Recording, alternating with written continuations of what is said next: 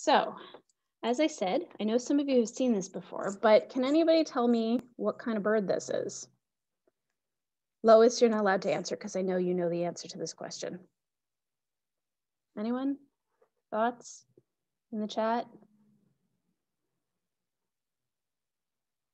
Swainson's thrush? It's not a Swainson's thrush, but that's a good guess. It is a thrush. Very good guess. Oh, we got an answer in the chat. Nope. It's not a hermit thrush either, no. What's our third option here, basically? Oh my gosh. The gray-cheeked. No, it's not gray-cheeked either. It is a gray-cheeked thrush, yeah. Yeah, I know, I had the same reaction, but it's Derek Whitaker's photo, so he assures me it is a gray-cheeked thrush. And I always start presentations with a story about the gray-cheeked thrush. And the reason is this. So I don't know if you guys are aware, there we go. But gray-cheeked thrush in Newfoundland are actually genetically distinct from the subspecies of gray-cheeked thrush that's spread all across northern North America. So right here, we have a unique subspecies called the Newfoundland gray-cheeked thrush. And because of that, in 2005, Derek Whitaker, who some of you may know is a biologist at Grossmorn, was asked to evaluate the status of this unique population that we had. And he accepted this contract and then found that it was a lot more difficult than he thought it was going to be. And the reason for this is that we were just lacking information. So during the late 70s and early 80s, we had a lot of breeding bird surveys done in Newfoundland. And what we were hearing from these breeding bird surveys is that if you look at the data, gray-cheeked thrush were actually reasonably common along the routes. However, after about 1984, breeding bird surveys almost came to a complete halt in Newfoundland. And so we really didn't know what was going on with the gray-cheeked thrush after that. What Derek was hearing from birders is that they were finding, sorry, I'm just admitting someone from the reading room. So birders were saying that the gray-cheeked thrush was less common now than it had been previously, but there just wasn't any actual data for Derek to discover whether or not that was the case. And so he wrote this status report in 2005 that ended up being fairly equivocal. He wasn't really sure. He said, we suspect there's a decline, but we don't have enough evidence to back that up. However, in the early 2000s, Canadian Wildlife Service worked really hard to reestablish breeding bird survey routes in Newfoundland. And what they found when they did that is that there was this massive decline in gray-cheeked thrush on the island. In some cases, we had a 95% decline in some of the coastal breeding bird survey routes, which is obviously a massive decline. And so Derek asked to rewrite the status report in 2010. And as a result of that, gray-cheeked thrush are now listed as threatened under the Provincial Endangered Species Act. And they are, I believe they're on the schedule to be assessed by the Committee for the Status of Endangered Wildlife in Canada, or CSIWIC. So they might end up being federally listed as well. So I really like this story. It's obviously not a great story for the gray-cheeked thrush, but it is a really good illustration of why it's so important for us to have baseline data on bird populations. We can't know what we're losing or even what we're gaining in some cases if we don't know what's out there. And that's obviously what we try and do with a breeding bird atlas. So many of you are probably familiar with breeding bird atlases, but for those of you who aren't, what they are is a comprehensive, systematic assessment of the distribution and the abundance of breeding bird species in a jurisdiction, so usually a province or a state, and it's done over a 5-year period. So you have this 5-year snapshot of what's going on with the birds in a particular province. And I have pictures up there of some of our somewhat recent breeding bird atlases. They used to be published in these absolutely gorgeous books like this, and actually Quebec's most recent breeding bird atlas was still a book. However, most of us have now moved to online breeding bird atlases. So this is the most recently completed atlas, the Atlas of the Breeding Birds of Manitoba, and this is their webpage, and it's an online book. This is great because although we do miss the beautifully illustrated coffee table books that we had in big sizable books, this makes the data more accessible to anyone. So you don't need to buy this, anybody can access this on the web.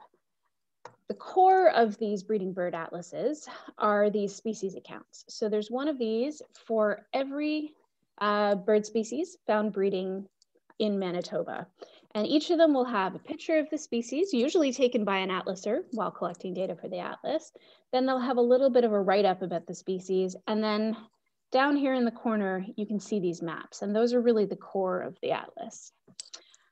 So these are the two most important maps. On the left there, you have the breeding distribution of bobolink. So every atlas square where bobolink were observed breeding. And then on the right, you have the relative abundance. And we'll come back to those two different types of data later. One of the other things that I really like to highlight about these online atlases is the fact that you can do something with them that you can't do with the paper atlases. So the paper atlases also have those species accounts, but the cool thing about the online atlases is that you can search by location.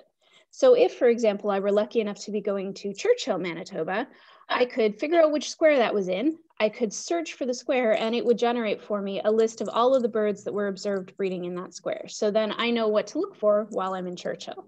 And that's a really neat ability that you have with these online atlases. So that's what we're aiming to create. Something else worth noting is that because atlases have been done in so many Canadian provinces, we also have the ability to combine data from all of these atlases. So this is data on the distribution of the rusty blackbird in Canada from breeding bird atlases done in BC, in Manitoba, in Ontario, in Quebec. You will notice that according to this map, there are no rusty blackbirds in Newfoundland and Labrador, which we know is not true. You'll also notice that they stop in a straight line halfway up through Quebec, and I'm pretty sure you can guess that's not true too, which really leads me to the next point. These are data gaps that we are working to fill in. So currently, Newfoundland and Labrador is the only province that lacks a modern breeding bird atlas. So the map that you see there is a little bit old. Since it was created, Saskatchewan has in fact launched and this year are finishing their 5-year data collection window for a breeding bird atlas. Quebec has now done their second atlas and they're working on a second atlas for the northern part of the province. So right now, Newfoundland and Labrador is a big gap in our understanding of the status and the distribution of birds in Canada. And this is, of course, the gap that we are working to fill with the Newfoundland Breeding Bird Atlas. Now, some of you may be wondering, what about Labrador? It's not called the NL Breeding Bird Atlas, it's called the Newfoundland Breeding Bird Atlas. We are not currently covering Labrador. It would be great to see a Labrador Atlas in the future, but we're trying to take on one enormous challenge at a time. So right now we are only atlasing insular Newfoundland. This is a hugely collaborative project. So we have a number of partner organizations, which you can see across the top there. We work very closely with Canadian Wildlife Service, the provincial government, Parks Canada, MUN, the Stewardship Association of Municipalities, the EHJV, and then we also have ties with the Humber Natural History Society, as Lois will attest to, as well as Nature NL, and a number of other supporters. So breeding bird atlases are definitely not a single organization thing. It's a multi-organizational effort for sure, because it's just such a huge project. However, this one is being led by Birds Canada, and many of you are probably familiar with Birds Canada. But for those of you who are not, we are the leading science-based bird conservation organization in the country. And our mission is to advance the understanding, appreciation, and conservation of wild birds and their habitats in Canada. And so to do this, we have a wide variety of programs. I know at least a few people here recently participated in our nocturnal owl survey program. And one of the really neat things about Birds Canada programs is that they're almost all citizen science based. So really, we are very dependent on volunteers and their skills. And so each year, more than 30,000 volunteers participate in Birds Canada programs across the country, which is really a phenomenal number if you think about it.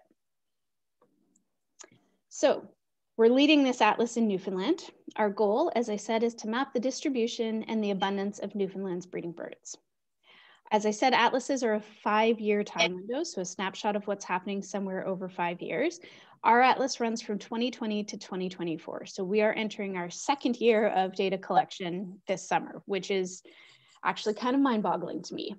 The peak season of data collection is early June to early July.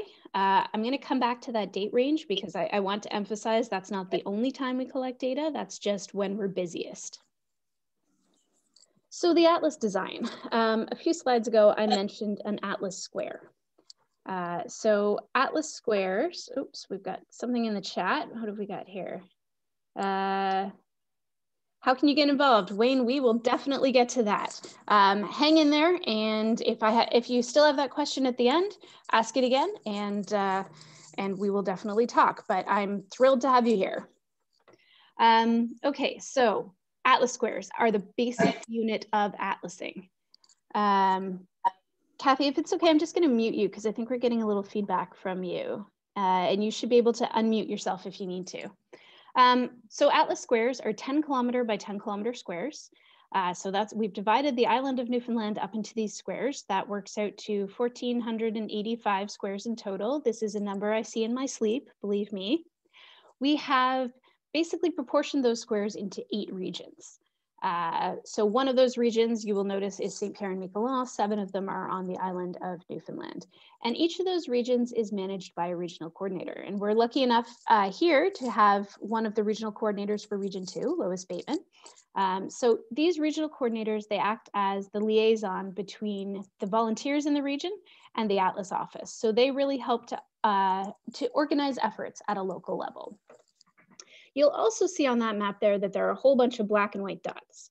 And what those indicate are priority squares.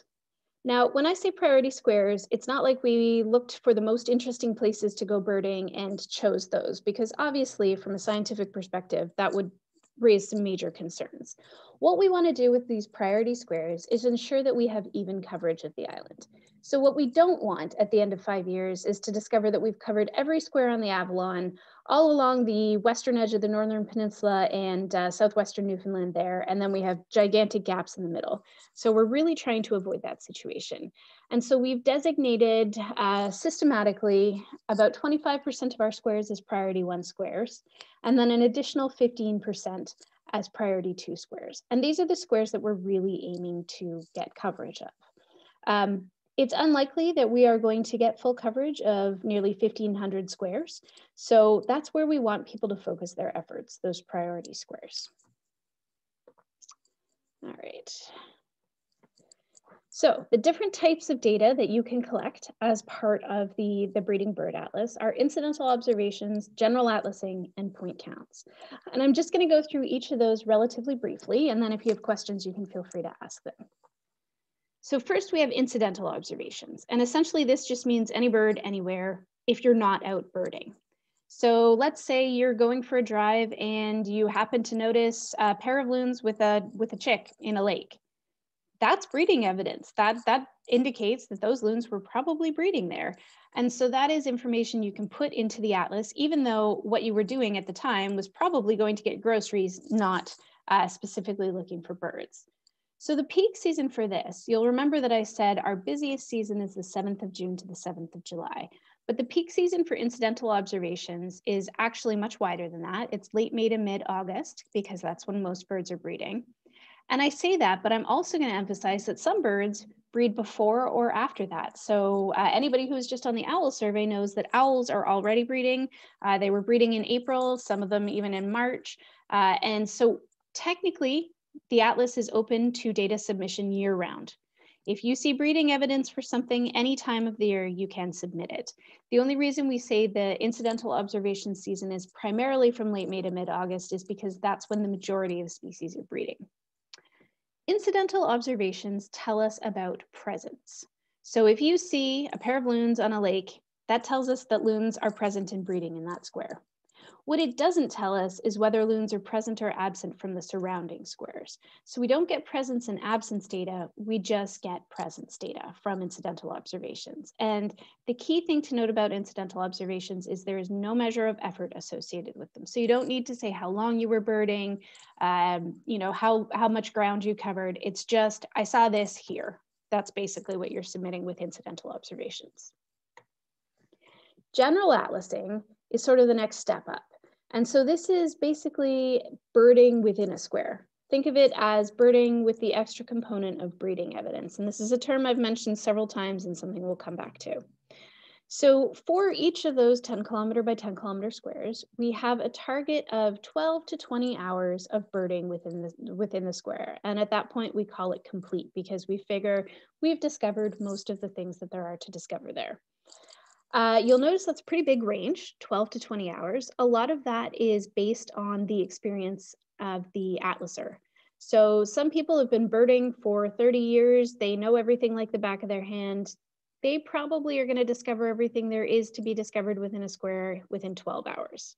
If you're newer to birding and just getting started, you might need to take a little bit longer to make sure that you've got everything there is to see in a square. There are other metrics to look at square completion. So we can look at it in terms of number of expected species or proportion of expected species that have been discovered. So sometimes we do that, but as a rough target to aim for, think between 12 and 20 hours.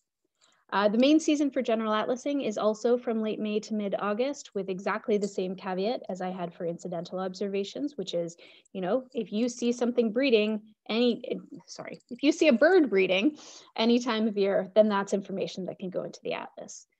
And general atlasing provides information on both presence and absence. So if you spend 20 hours in a square searching and you didn't find something, we have a little bit more confidence that it's not there. When you're doing general atlasing, an incredibly helpful tool is these square maps, which I showed on the last screen, but I wanted you to get a slightly closer up view of them. So these square maps show you the different types of habitat. So you can see in the legend here, they show you this square is roughly 43% broadleaf forest, 2% coniferous forest, 7% mixed wood forest. And that's really useful information to have because that's also how we'd like you to divide your effort. So when you're surveying a square, spend roughly a proportional amount of time in those habitat types. Don't decide that shrubland is easier to walk through and so you're just going to spend your time in the shrubland because obviously then you're going to miss things. The other thing that you can see on these maps are the roads.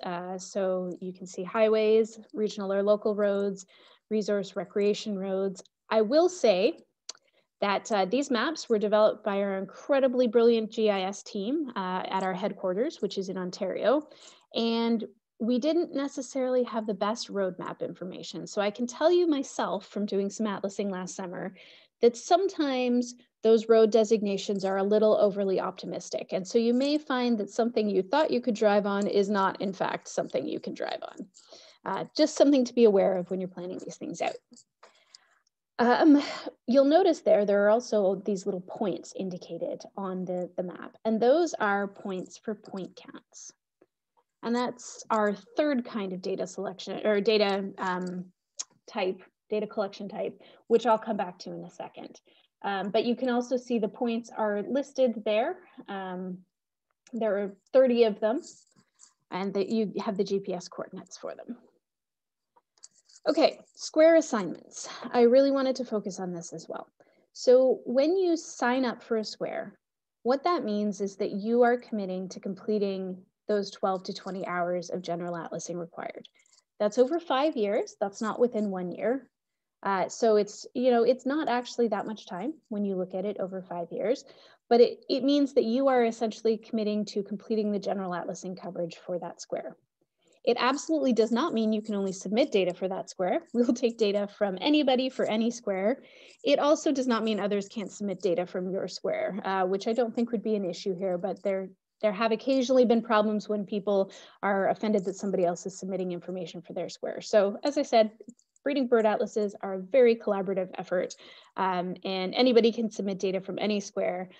But square assignments really help the regional coordinators to organize the effort. So to make sure that they're spreading their volunteers out and getting the best coverage possible. It is not required to take on a square. You do not need to sign up for a square to participate in the Atlas. You can participate in the Atlas even if you only have one observation a year you want to submit. That's fine. But they are really helpful for us. So if you are more interested in being a bit more committed, then talk to the regional coordinator for the region that you are looking at signing up for a square in. And that is available on the website, the contact information for all the regional coordinators. Last type of data, the point counts. So some of you may have done point counts before. They are exactly what they sound like. They're timed counts at these predetermined locations. So you stand at a location, for us, it's 5 minutes, and you record all the birds that you see and hear.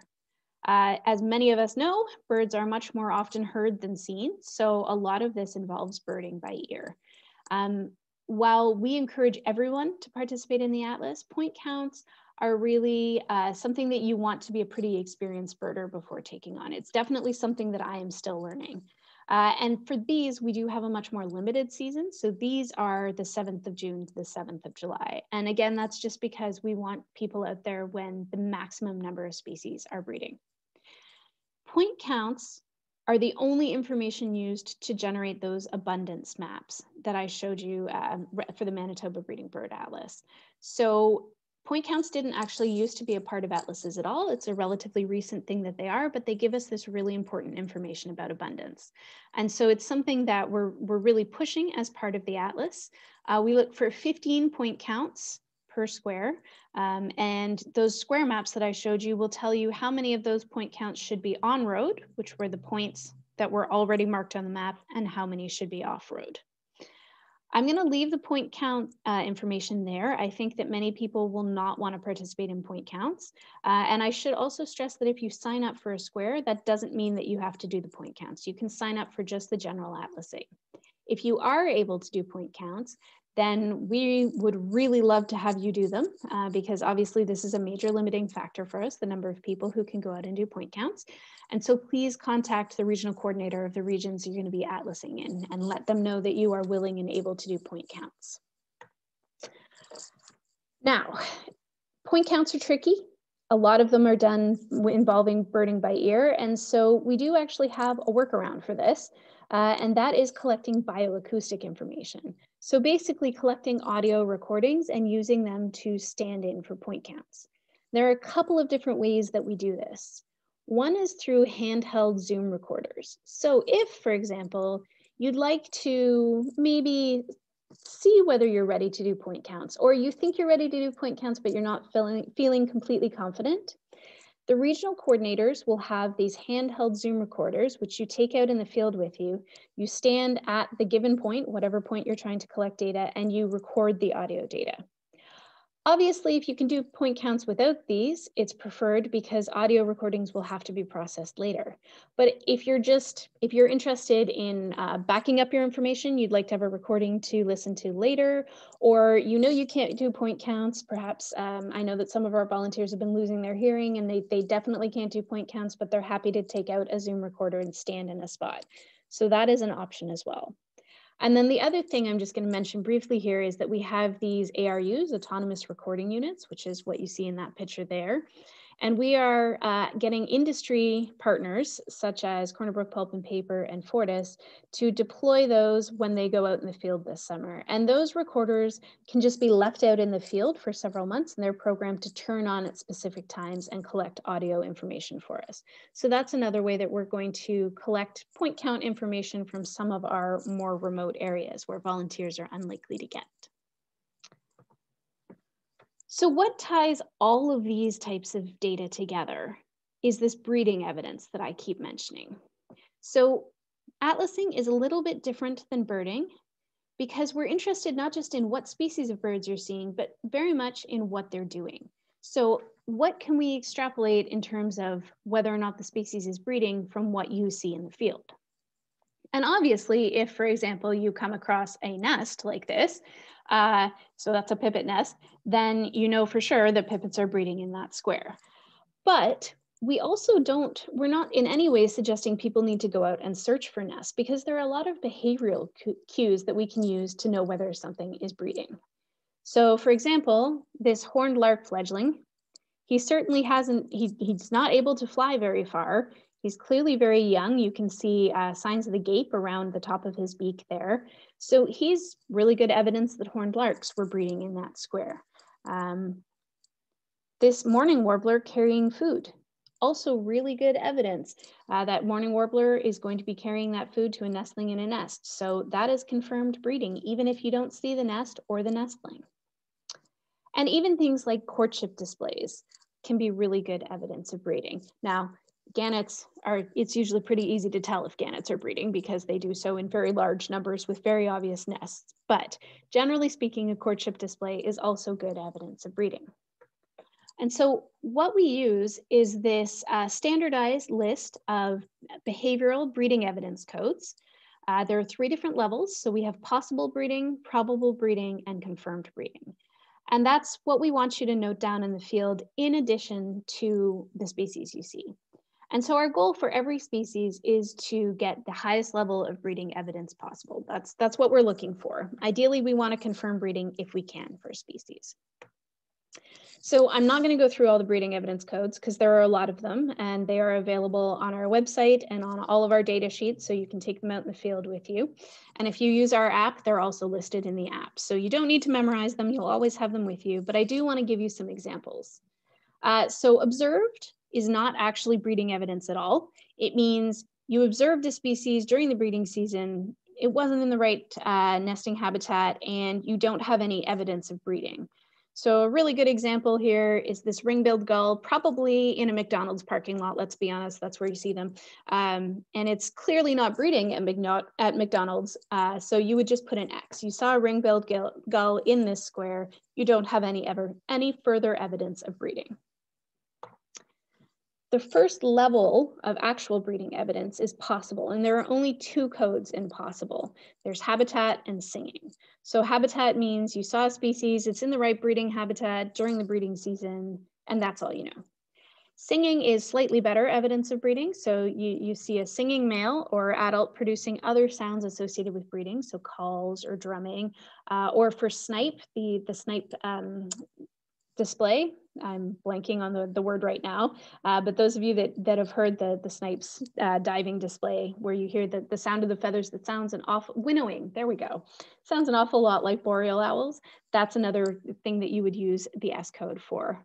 And so the example I have here is I took this picture of a savanna sparrow singing his little heart out at Cape St. Mary's a few years ago. So that's possible breeding. The next level up is probable breeding. So the example I've chosen here is A, agitated behavior or alarm calls of an adult in suitable nesting habitat during the species breeding season. And so a few years ago, I was in Grossmorn and saw this greater yellowlegs perched at the top of a tree, which was funny to me because he really doesn't look like something that should be perching in trees. And he alarm called at us while we walked up, while we walked past. He alarm called for about 20 minutes. And so that would be probable breeding. He probably has a reason to be alarmed, but we didn't see any confirmed evidence of breeding. And then our final level is confirmed, and you'll note the code for this is CF. So all of the confirmed breeding codes are 2 letters. The possible and probable are single letters. And confirmed is things like this Wilson's warbler carrying food for young. So for passerines, if you see them carrying food, it's confirmed breeding usually. Okay, so now to wake you all up, I don't even know what time it is, 7:30, good timing. We're gonna have a little quiz, and you can type your answers into the chat box, or you can say them out loud if you like. So we're gonna start easy, and then we're gonna get into some trickier ones. So a young spot-breasted American robin, barely able to fly, is seen hopping about on a lawn. So would the breeding code be X, H, FY, or NY? All right, come on, we can get more than 2 answers. 3, 4. All right, we got 5 answers. Any more? Okay. All right, so pretty much everybody agrees that this would be recently fledged or downy young. Exactly. So this guy, you know that he cannot have gone far. He was definitely hatched nearby. The only time you need to be careful with things like FY is for species that you know travel a long way after they fledge. And certainly there are species like that. Ducks, black ducks, for example, will go 3 kilometers. We're still probably comfortable calling that fledged young. Something like a bald eagle, though, you can see a young bald eagle, and clearly we're not going to say that that's a fledged young because we're not confident that it's breeding nearby. Okay, a barn swallow is observed flying into a barn, and we're going to assume that this is during the breeding season because we're unlikely to see a barn swallow in Newfoundland not during the breeding season. So is that X, H, V, or AE? All right, 1 answer. Okay, we've got a V and an H. We got another V.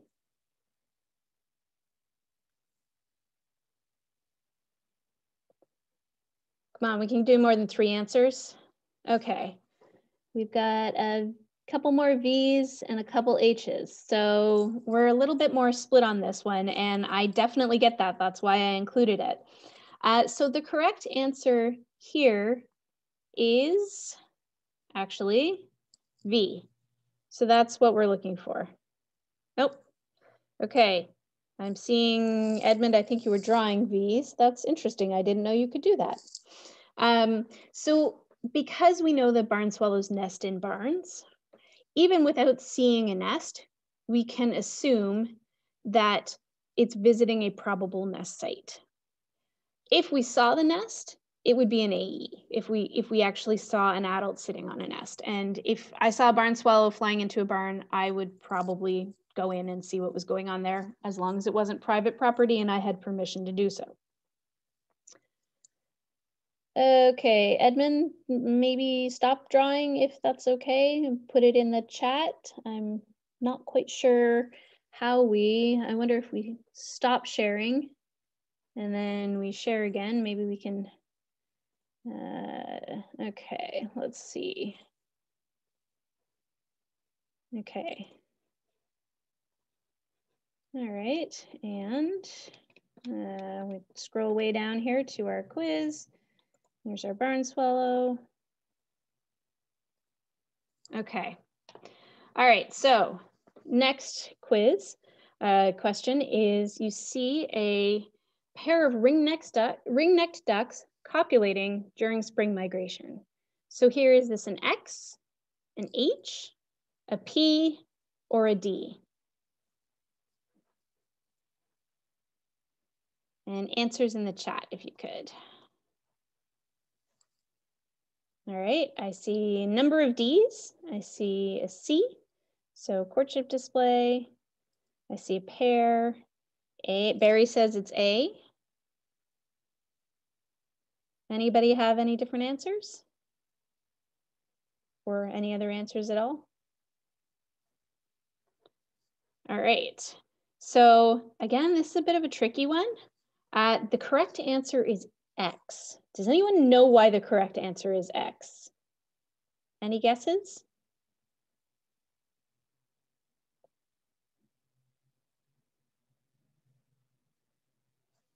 I can't see if there's anything in the chat. Nope, don't see it. So you can unmute yourself if you have a guess as to why it's X. Barry, I think you said it was X, so do you want to share with us why? Just to put you on the spot. Yeah, can you hear me? I can hear you now, yep. Yeah, ducks often copulate in migration. That is exactly it, yeah. Yeah, so because ducks will often pair up and copulate long before they reach their breeding grounds, unless it's actually during the breeding season, you can't say that it is in fact a copulation or a pair in that case, or display. So some of you may be asking, how do we know if it's exactly during the breeding season? We are currently hard at work on a document, which we'll be putting up on the website, which uses information about nesting seasons in Newfoundland to kind of lay out what we consider safe breeding dates. And so that'll be really useful when you've got something like this. All right, thanks, Barry. All right, and one last question here. Oh, no, sorry, I think I've got 2 more. I lied. So a house wren is seen carrying small twigs and hair into a nest box. And this one's kind of easy if you read the definitions of the possible answers there, but I did want to just highlight this. So is that D, V, N, or NB?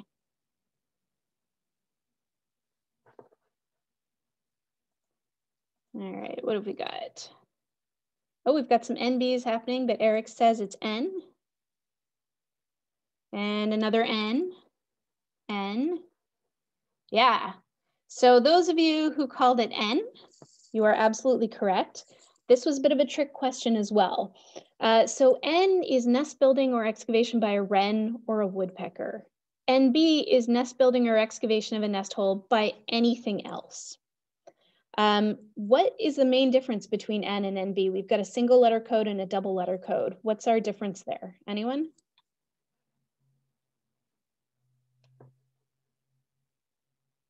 What do the double letter codes mean? Come on, help me out, guys. Prove that I'm not talking to myself. Double letter codes mean? Confirmed breeding.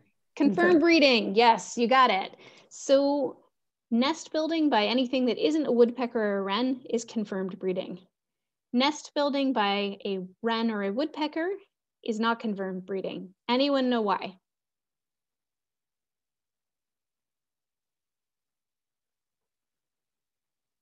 This one you don't have to answer, just yes, but you got it, Eric. That's exactly it. They build decoy nests. So wrens and woodpeckers will actually build these fake nests. And so just because you see one excavating a cavity or building a nest doesn't actually mean they're breeding there. So that's why you have that difference. And that's really what I wanted to highlight there. So the answer to this question is N, and that's a good one to remember. Okay, and this really is the last question. So an American crow is observed carrying food in its bill in May. Is that an X, an H, a D, or a CF?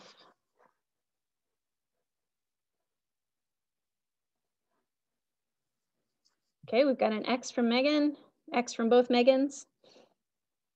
Okay, D or C, CF? Anyone else care to venture a guess? Okay, D, so carrying food.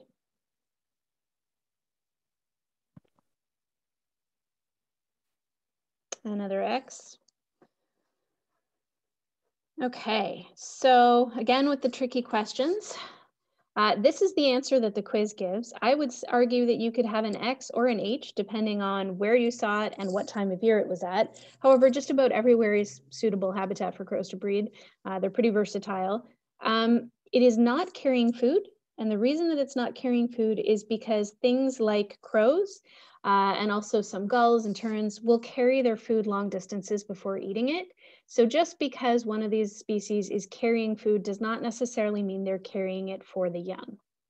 And so that's the key thing there. And really, this leads us really nicely into this idea of questionable codes.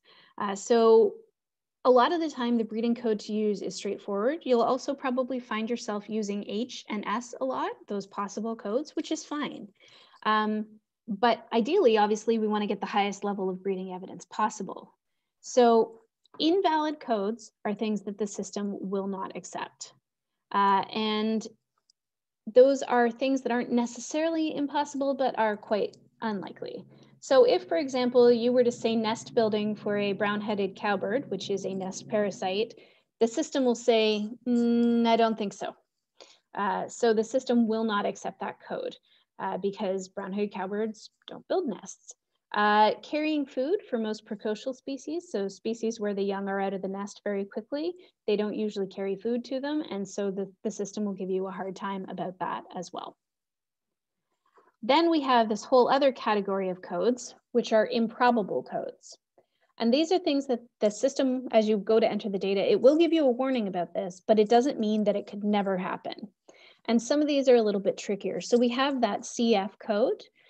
So for things like the American crow that carry food for themselves and their young, or even things that feed their mates during courtship, it's not that you didn't see that species carrying food, it's just that that may not mean what you think it means. And so the system will give you a warning about that. Similarly, there's this NU code, which is confirmed breeding. It's a double letter code. So it means that you see eggshells or used nests, basically. And the reason that the system is going to warn you about this is, again, not that it doubts that you found eggshells or a used nest, but a lot of those nests and eggshells aren't unique. So you can't always tell what species you've got just by looking at a nest or just by looking at an eggshell. And actually, Kathy and I did have a discussion about this relatively recently, where she found some robin eggshells, which are pretty unique. And so that was an appropriate use of the NU code. The other thing about NU is it can be very difficult to tell if a nest was used within the same season. So that's the other thing. It assumes that what you're finding pertains to that breeding season, and that can be quite difficult to tell towards the end of the summer. There are some species for which we ask for a little bit of extra documentation, and there are 3 categories of species where we're looking for a bit more. Those are species that are provincially rare, so those are coded with a single cross. Things that are regionally rare, so things that we know breed on the island of Newfoundland but haven't been seen before in the region that you're birding in, will come up with a double cross. And then this sort of all-purpose species of interest category, which here in Newfoundland largely means colonial breeders, which is a bit of an unfortunate thing because we do have so many colonial breeders. For the provincially rare and the regionally rare species, we need extra documentation required for any information. So it doesn't matter if you have possible breeding, probable breeding, or confirmed breeding. We always want more information because we want to know, we want the evidence that backs up your sighting. And then for these colonial nesters, the widespread species at risk, we only need extra documentation for confirmed breeding. So those double letter codes, that's when we're looking for extra documentation.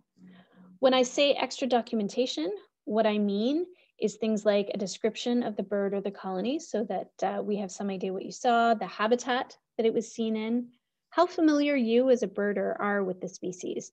There are people who bird in Newfoundland who, if they told me they saw a great auk, I'd be inclined to believe them regardless of the fact the species is extinct. And then there are people who are newer, and so in that case, we might question a little bit more. The observation conditions are really important as well. So how was the weather? How was the lighting? How long did you see this bird? There's a huge difference between seeing something for a fleeting 3 seconds and seeing something for 3 minutes. We want more specific location information for these sightings. So you can either mark them on your square map, which has those really nice grid lines on it, and that can be really helpful. Or if you have a GPS or if you're in cell coverage, you can take a point, and that's really what we're looking for there. And then if anybody else saw it with you, and obviously the holy grail with these species is to have a photo or an audio recording. So if you are in a position to do that, that can be incredibly helpful.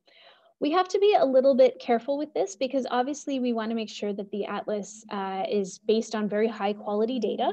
That's really important. And so that's kind of what we're looking to ensure here. But at the same time, we don't know everything that's here. If we knew everything that was here and everywhere it was found, we wouldn't need to do an atlas.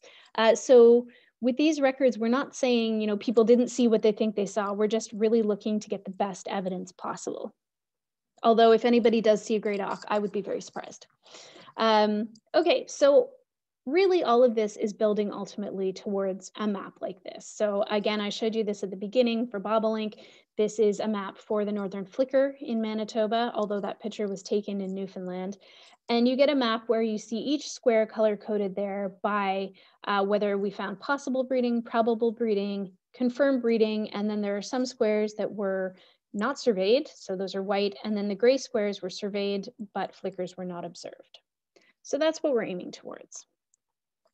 And we're moving towards the end here. We're pretty much right on time.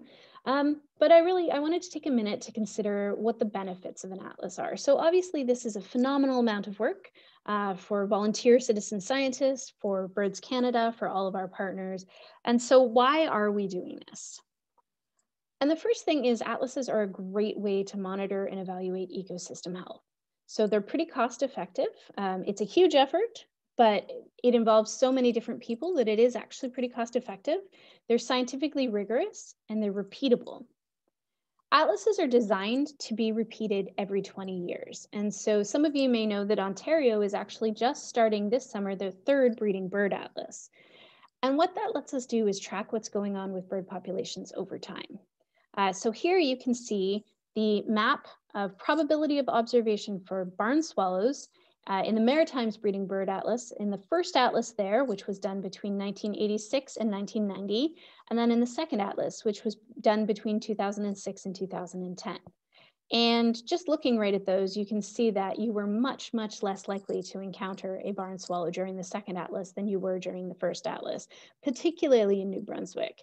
And so the third map there just shows you the difference, which is pretty obvious just from the maps. It's not always a bad news story. So this is the same maps for the blue-headed vireo, and from these maps you can see that you are actually more likely to encounter a blue-headed vireo during the second atlas than you were during the first atlas. But these maps really give you an idea of just how useful atlases are to keep track of what's going on with bird populations. And because of that, because they tell us where species are and how the populations are doing, they're a really powerful conservation tool. So we can use these to inform public policy and to influence decisions about land management at multiple scales. So academics use atlases, but so do governments, so do various industries, so do consultants when they're conducting environmental impact assessments. Atlases are useful to everyone. And then finally, and this is a really important goal of the Atlas, it's a great way to get people outside and enthused about birds. So part of what we're trying to do is grow the community of birders. We want people to be excited about this. It's a really cool project. So some of you may have noted that I mentioned this is our second year of data collection. Our first year was 2020, and we had a very nicely laid out timeline. We were going to have a big launch event last May and do our 5 years of data collection. Obviously, we encountered the exact same wrench in our plans as everybody else did. We did not have a major launch event last May, and pretty much all of our outreach to date has been virtual, as for everyone else. And actually, at the beginning of last spring, we weren't sure that any atlasing at all would happen. We were not really sure what was going to happen at all with the Atlas last summer. Around this time, well, or mid-March last year, Birds Canada put all citizen science surveys on hold because we didn't want to encourage traveling unnecessarily. And even when things kind of started to come back in, May, we were encouraging atlasers to atlas their own neighborhoods and backyards, to not go very far afield. But then as things kind of continued to relax over the summer, people did start to travel more, and we ended up getting a lot more information than we were actually expecting last summer. So this is our map showing the total number of species. All of those colored squares are places where we do have some coverage. So we were really actually blown away by the participation of citizen scientists last year in Newfoundland. And I think these stats are a couple weeks old now, but last summer we had 96 volunteers registered. We had over 1,000 hours of atlasing in 275 squares. Each time you submit data, you submit it in the form of a checklist, and we had almost 1,400 checklists submitted, and we have information about 145 species, so 145 observed species, which is really phenomenal. Obviously, you'll see that a lot of that coverage is centered around some of the major population areas, so getting out to remote squares was a challenge last summer. It will continue to be a challenge this summer, but we're hoping to start tackling some of that.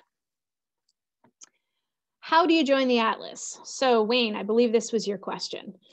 You can sign up for the Atlas by going to our website there. So I've written it down there. I will also send out an email with that link after the presentation. And what you want to do is click that little login button on the top.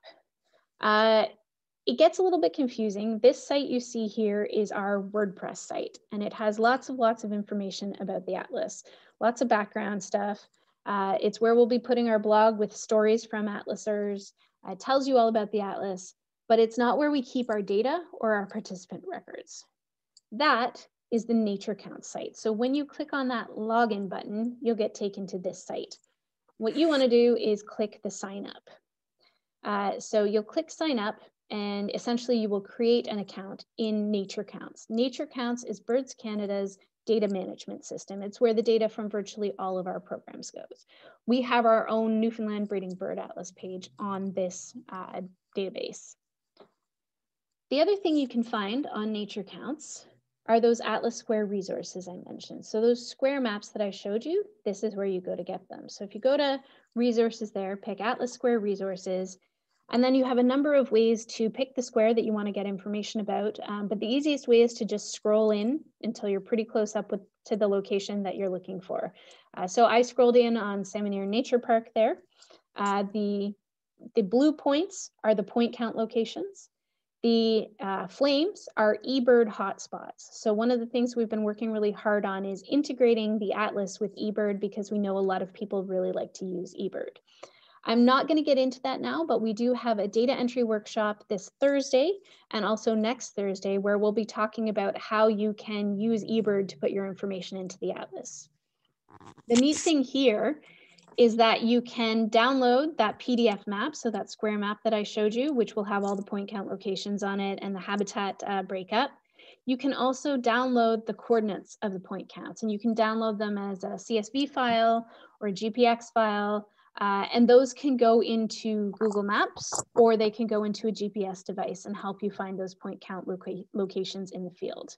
And then you can look at the square species list and the square summary sheet, which basically show you the highest level of breeding evidence that's been reported for the species in those squares. So you know that you're aiming to obviously always increase the breeding evidence every time you go out. So it's useful to know what people have seen so far.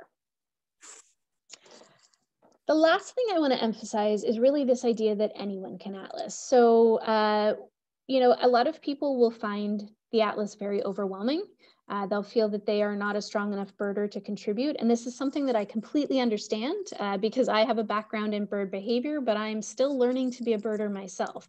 So I totally understand feeling overwhelmed. But it's good to remember that you probably know more about birds than you think you do. So for example, pretty much everyone is going to recognize an American robin. And that is our current species distribution map for the American robin there.